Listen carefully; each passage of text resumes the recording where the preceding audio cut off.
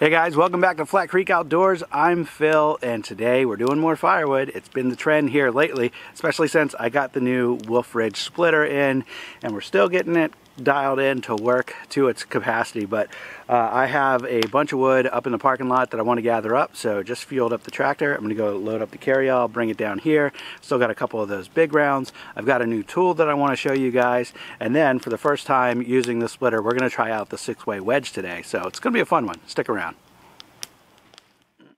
I'm inspired by thirst, I'm inspired by worth. I desire your worst, so you can just hide while I work. I ain't tired, you first. I'll write a second, third verse about the lies you go disperse. You never did ish, I know it hurts. Something deep inside won't let me quit. I swear that I'm inspired by all this shit. Tell me that I can and I won't. That's what guides me the most. Ignore the lies, I'll do what I want.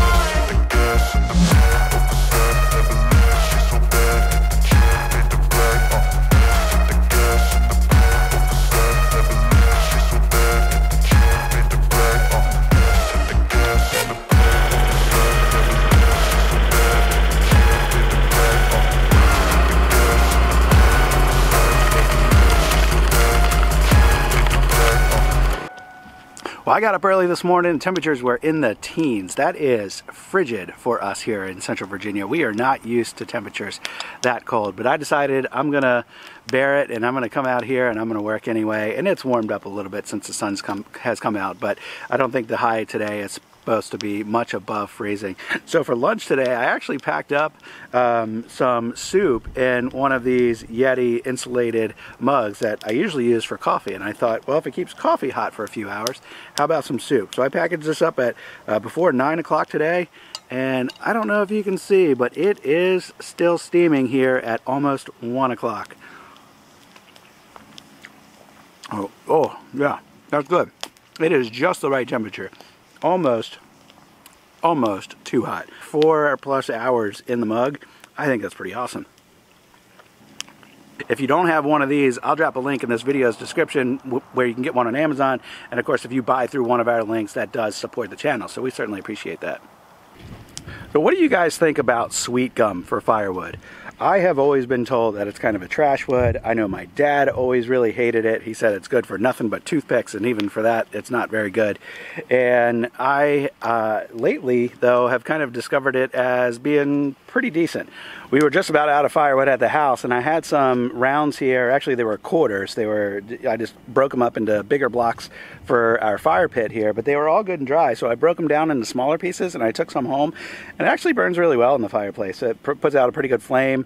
It doesn't do a lot of coals, so if you're really looking for retained heat with coals, like in a wood stove, they're not, I don't think, very good for that. Sweet gum's not very good for that. But I'm burning it here in the fire pit today to keep warm, and it's doing just fine, and I burned it at home, and it's doing just fine. We have heaps of this stuff around the property, and considering that most of my customers just burn in their fireplaces or their backyard fire pits, I think I'm going to start mixing it in again. I was just kind of hauling everything off to our burn pile, and there's a lot of sweet gum out in the middle of the field in that burn pile right now, but I've got a couple logs up here in this area that I've been clearing where I've been pulling some of the other oak from. Some of the oak that I split recently has come from up there.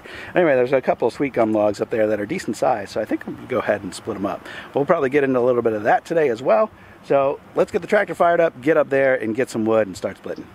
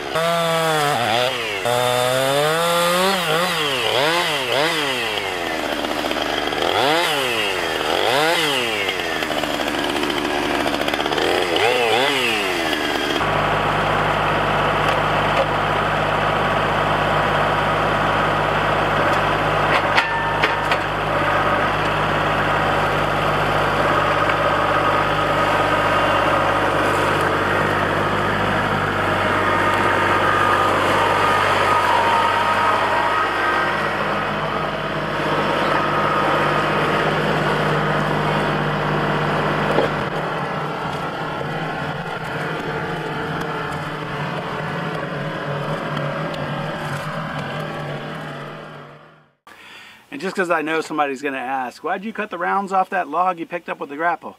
There were two reasons. One, it was just a little too heavy. The grapple and the loader couldn't quite lift it off the ground. It curled it and got it off the ground a little bit, but it wouldn't lift it.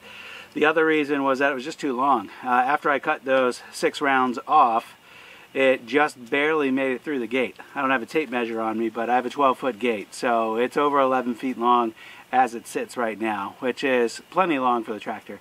Any longer than that, and if you get on anything off camber or on the slope or whatever, a long log on the front can really make the tractor kind of tippy. So time to fire up the splitter here and start splitting.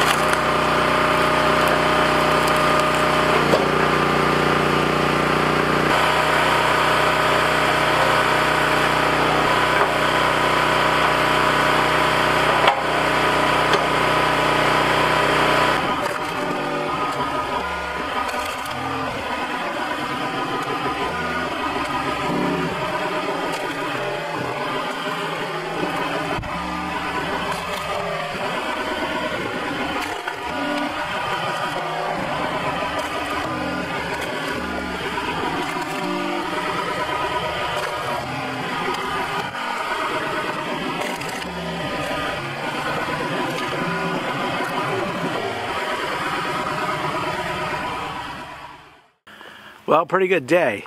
You might notice the sun angle has changed quite a bit, and that's because I spent the entire afternoon with a couple of different contractors that came through and gave us a price for clearing and a couple other projects that we want to do around here. So it didn't actually take me many hours to split this wood. It actually only took about 40 minutes. So pretty pleased with the productivity of the splitter.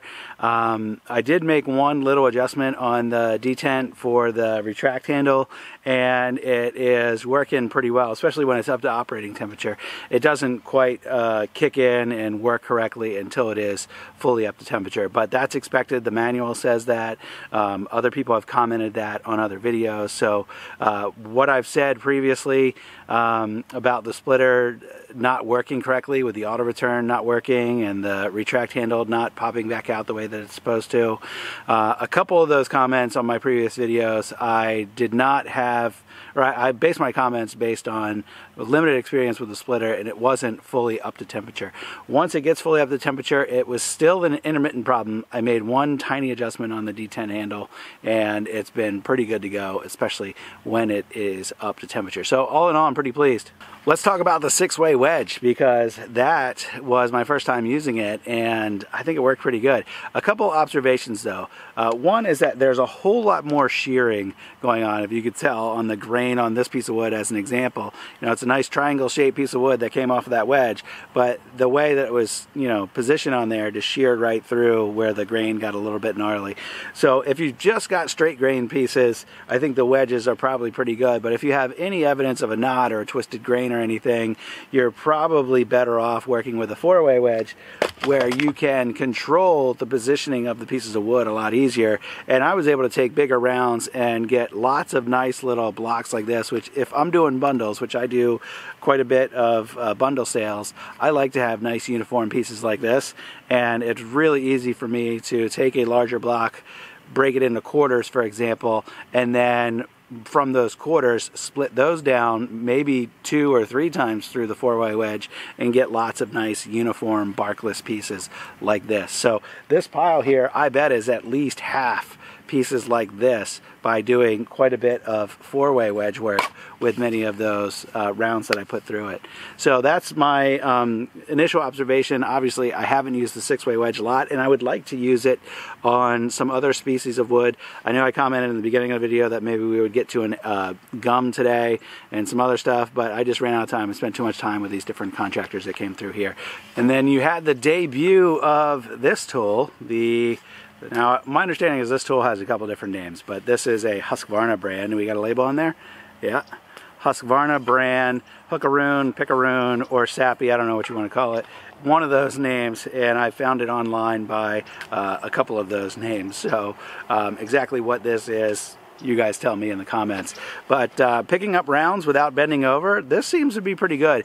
I think it has limitations though. I used it on some pretty heavy rounds that were probably 70, 80 pounds, and it was not really gripping onto those super well. So I think if you have a lot of, you know, 6 to 12 inch rounds, it probably does pretty good on those. You get above that and the rounds get really heavy, particularly with this red oak that we have here, and I think that exceeds maybe the limitation of this tool. But pretty pleased overall. I did a lot less bending over today than I have in previous splitting sessions that were pretty similar. So I think this is going to be an excellent tool long term. This was a gift from a viewer and friend, and actually you may have seen him on a previous video, Aaron with Grizzly Wood Services. He brought his Wolfe Ridge 35HO up here. We made a couple videos about it. He sent me this as a thank you for spending a little time with him and introducing his channel here on YouTube. So go check out his channel. There'll be another link in this video's description to go check it out. And as he grows his channel, you guys can support him as he figures out how to navigate this crazy world of YouTube. So sun is going down and I need to wrap us up. I appreciate you guys following along.